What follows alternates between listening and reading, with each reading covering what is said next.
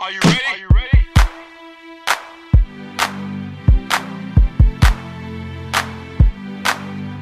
If you ain't got no money, take your broke home. You say if you ain't got no money, take your broke home. Professor Knack, Dr. Pepper, and CanCo Associates, we have a presentation for you. I'm Lexi Lowell. I'm Grace Meyer. I'm Allison Gogger. Kelly Kavistad. And we're C-Lab!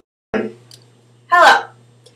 Our corporation was asked to design an invention that will crush a can to their maximum extent. We got our top scientists together to brainstorm ideas of how we can achieve this goal. Oh, I must have left my lab coat in the other room. 1 second. Safety first. Make sure you need to wear your lab coat and your protective goggles. No chewing gum. Always have your hair up at all times. Now we can proceed. Ariel, listen to me. The human world, it's a mess. We first came up with the idea of changing the water temperature. We thought that if we used two different temperature extremes, the hotness from the can and the coldness of the water bucket, the amount of pressure would change dramatically, causing the particles to condense faster. We did 3 tests. The first was our classroom variable of room temperature water. Our second test was putting ice inside the water bucket. And our third test was testing warm water. We tested this by putting ice inside our water bucket and heating up the water in a beaker on top of the hot plate.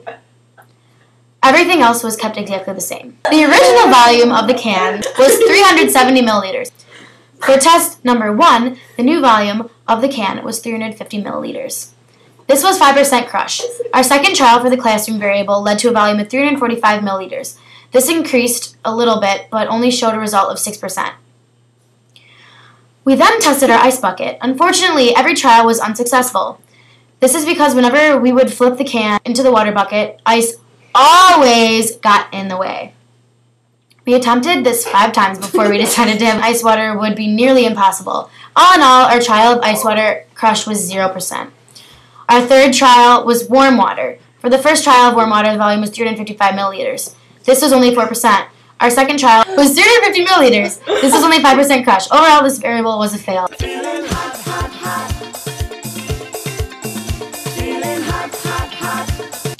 Our second variable we tested was the temperature of the hot plate. We thought that if we increased the temperature, then the pressure would increase as well, causing the maximum crush of the can. We tried 6 different variations. In between changing each setting, we let it sit for 5 minutes so that the procedures would remain the same. We started on the ultimate low and went up from there. Our first variation was our extreme low, which was setting 1. During this trial, nothing occurred, and there was no crush. Our second variation was setting 3 on the hot plate. Once again, no crush occurred. On the third variation, we used setting 5 on the hot plate. During this test, we saw that the can began steaming. The volume of the can was 270 milliliters with a total of 27% crush. The fourth variation was setting 7 on the hot plate. During this trial, the can started steaming once again. The amount of volume left over in the can was 350 milliliters with a total of 5.4%. Our fifth variation of our control was setting 8 on the hot plate. The result of this was a total of 360 milliliters of water, a total of 2.8 crush, and our sixth variation was our extreme high setting of 10. During this trial, our can began to steam, and the volume left over was a total of 356 milliliters with a total of 1.3%. Due to our lack of time and inadequate findings, we were unable to repeat this procedure and move on to our next variable.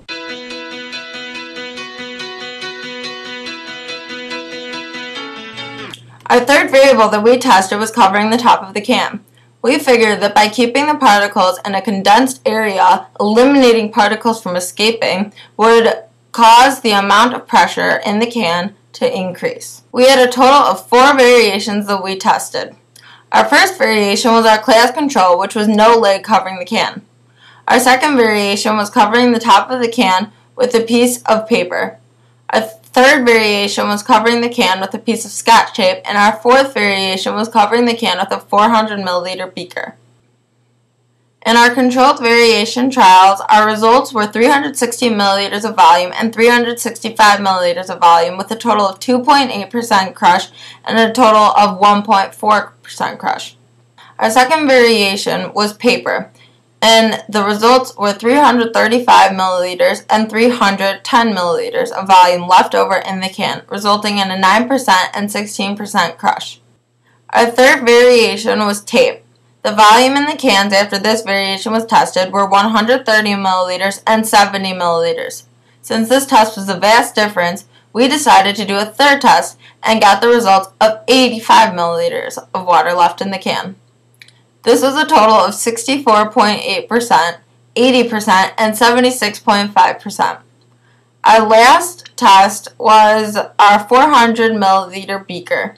During this test, water vapor formed within the beaker and the can. The results of volume were 220 milliliters and 215 milliliters, causing a total of 41% crush and 42% crush of the can. Yeah.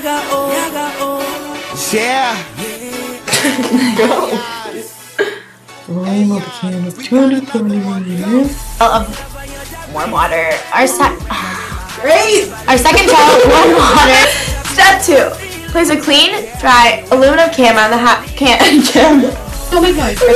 Lexi, go.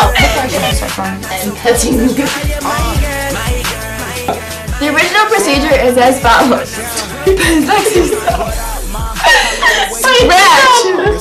The original procedure.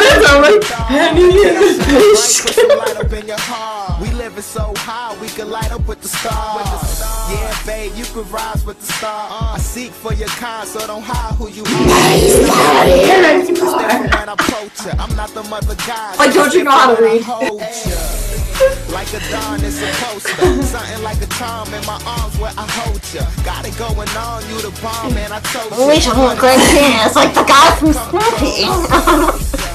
Are we supposed to do the present teachers?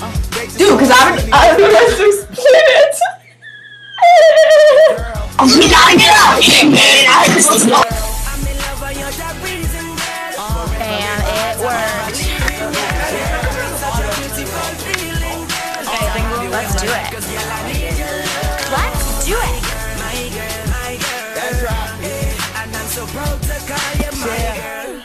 Overall, this variable was a fail. And so is my group. Peace.